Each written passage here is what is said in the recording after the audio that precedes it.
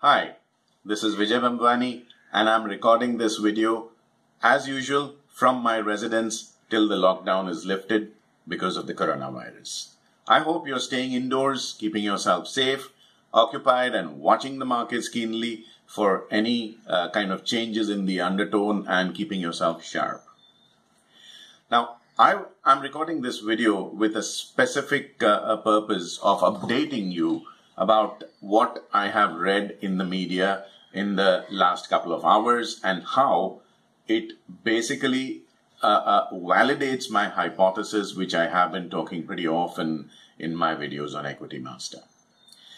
I have been saying that in the coming future, there will be elevated amounts of stress. I'm talking of financial, fiscal stress in Middle East, North Africa or MENA markets, APAC, Asia Pacific, Southeast Asia, and LATAM, Latin America. Of course, Europe remains stressed as it is. So, in a recent write-up on Bloomberg, I read a report about how the three large economies in the Middle East are now officially under duress. We are talking about Egypt, a fairly large country. We are talking about UAE, United Arab Emirates, and we are talking Saudi Arabia. The PMI has gone below 50, which would mean contraction of the economy. Now, typically, the reason why I have been talking about the Middle East, North African countries remaining under stress is because most of them are dependent on revenues from oil and natural gas. So if prices of oil are falling, and not just the prices, even the offtake, the consumption of oil is falling drastically, they have nowhere to sell. And if they are able to sell, they are receiving less per barrel of oil than they used to receive barely a quarter ago.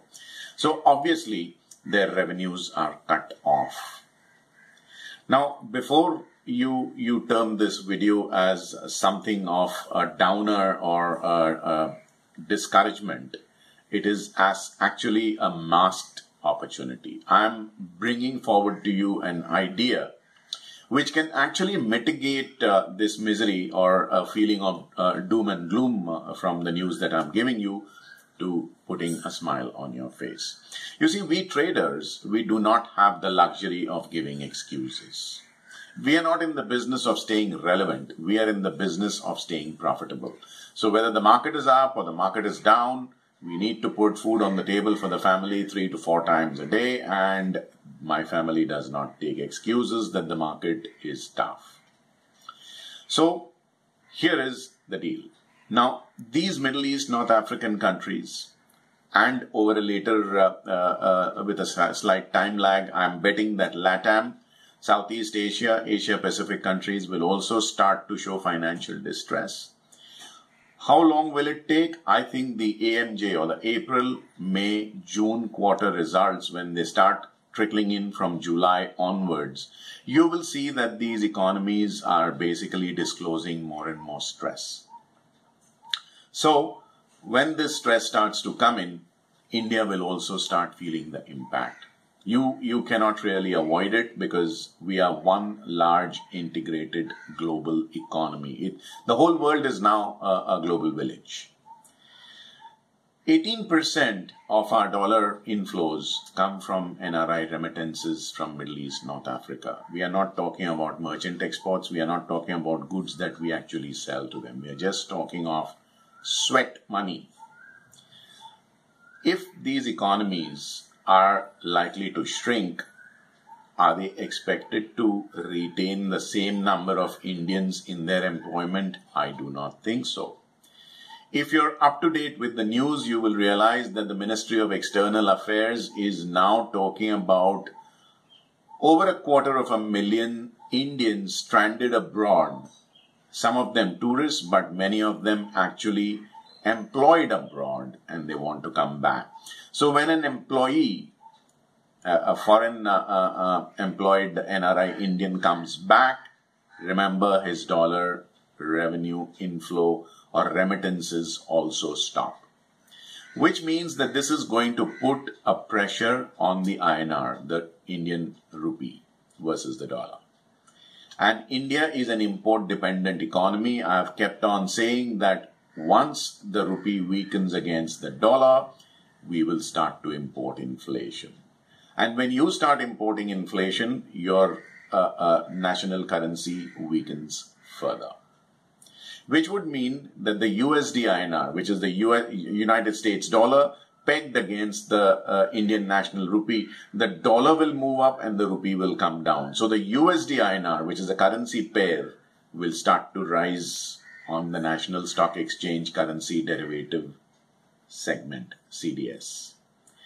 This is my game plan. I'm too small and too insignificant to actually reverse this negative news flow from Middle East, North Africa. I still need to feed my family. So what do? I, of course, feel sad about my brother and sister Indians who are going to lose their jobs and come home. But rather than sit on a table and behave like a weeping widow, I choose an opportune moment when my charts indicate a buy on the USD INR and I intend to profit from it. I do not have the luxury of lamentation. I do not have the luxury of holding my head in my hands and saying, oh my God, what a miserable life. I need to make money. I need to keep home and hearth going. So this is my game plan. I'm depending on the United States dollar versus the Indian national rupee, the USD INR futures on the National Stock Exchange Currency Derivative segment to mitigate some of this misery. I assure you, I will keep you updated on this in my future videos. Till then, do take very good care of yourself, your investments, your trades, and your health. Stay indoors. Before I sign off from this video, let me remind you to click like on this video if you're watching it on YouTube. In the comments section, do let me know what you want me to record in my future videos. And do not forget to refer my videos to your family and friends and help me spread the cult of knowledge-based investments and trading. Also, join me on Equity Masters Telegram channel, wherein I put in at least 3 updates every day, Monday to Friday, and I would love you to read them.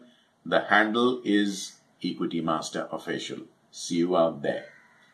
Vijay Bambwani signing off for now, till we meet again in my next video. Thank you.